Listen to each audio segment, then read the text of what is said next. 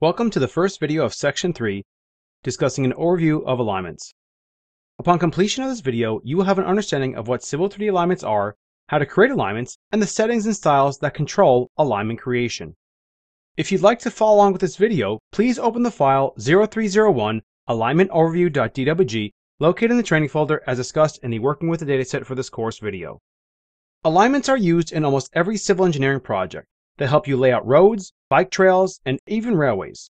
Any design that will need to follow a linear type fashion will start out as a horizontal alignment. Civil 3D provides many ways to create horizontal alignments. You can create alignments from scratch using the layout tools or from standard AutoCAD objects like lines, arcs, and polylines. The alignment creation tools are located in the Home tab, Create Design panel, Alignment dropdown. As you can see here, there are many methods to creating alignments. Alignments are stored in the Prospector tab in the Alignments category.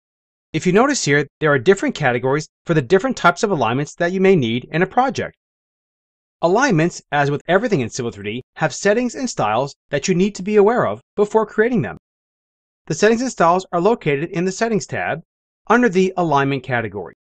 As you can see, we have subcategories for the alignment styles, which control exactly how and where the subcomponents of an alignment will display. You also have design checks, which allow an alignment to follow the AASHTO standards, or design checks such as radial checks and tangent checks as well. And of course, we have the label styles category, which controls every aspect of labeling for alignments, including major and minor stationing, station offsets, line curve spiral, geometric points, and so on. And of course, we have table styles.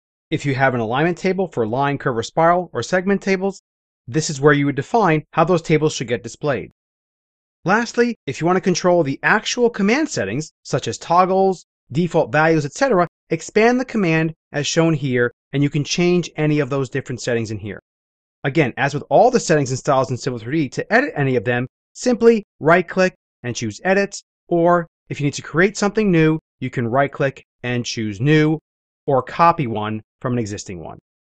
In summary, we discussed an overview of Civil 3D alignments. In the next section, we'll discuss alignment element constraints.